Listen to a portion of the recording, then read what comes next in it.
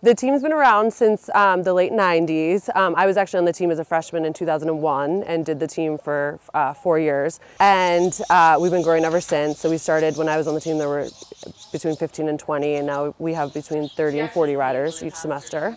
Team members, not all girls, team members are required to ride once a week, but we really encourage them to ride more, especially before horse shows. We take all different levels of riders, so we have a couple riders who at the beginning of the semester they'd never ridden before, so we work on the basics of riding, and for the most advanced kids we work on jumps and technique over jumps and just functionality of riding. It's really relaxed, but you can also compete if you want to.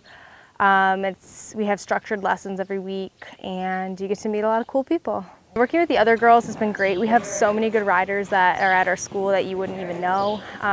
We aren't varsity, but we still get a ton of great talent. So that's a really cool thing for a club to get. It doesn't matter if you have never ridden before, like we've had girls and guys that have never ridden before that come out and do it for the first time.